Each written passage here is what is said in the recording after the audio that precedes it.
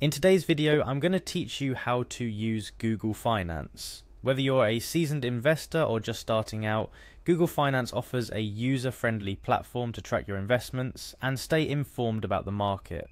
So let's dive into the step-by-step process to get you set up and managing your own portfolio in no time. First things first, you'll need to navigate to Google Finance. You can do this by simply entering www.google.com/finance into your web browser's address bar. This will take you directly to Google Finance's homepage, where you'll find a wealth of information about stocks, the market, and news related to finance. Once you're on the Google Finance page, the next action is to sign in. You'll find the sign in button located in the top right corner of the page.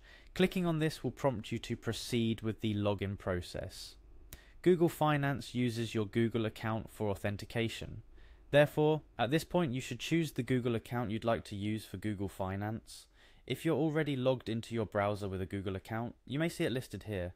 Otherwise, you can click on Use Another Account and log in with the credentials of the account you'd like to use for Google Finance purposes. After selecting your account, you'll be asked to enter your Google password. Make sure you input it correctly to proceed. It's part of the standard security measures to ensure that your financial information remains private and secure. With your password entered, go ahead and click on Next to continue. Congratulations! At this stage, you're signed in to Google Finance. Now the real fun begins. Once signed in, you'll notice an option to create a new portfolio. This feature allows you to track specific investments and get real-time updates on their performance. Click on this to start setting up your first portfolio. Now it's time to give your portfolio a name. This can be anything that helps you recognize what this portfolio represents, such as retirement fund, tech stocks, or personal picks. Be creative but descriptive to help you easily manage multiple portfolios if you decide to create more in the future. With your portfolio named, click on Save. You've now created your very own investment portfolio on Google Finance, but it's a bit empty. Let's change that. Next, you'll want to add some investments to your portfolio. Look for the Add Investments button. This is where you can start populating your portfolio with stocks, bonds, or other securities you're interested in or already own. Click on this button to proceed to the next step. In the search field that appears, start typing the name of the stock or security you wish to add. Google Finance's search is quite powerful and will start showing suggestions as you type. Once you see the correct security listed, click on its name to select it. After selecting the stock, you'll need to provide more details about your investment. This includes the quantity of shares you own or are considering purchasing. Enter the quantity accurately, as it will help in tracking your investment's performance precisely. You're also given the option to specify your purchase date.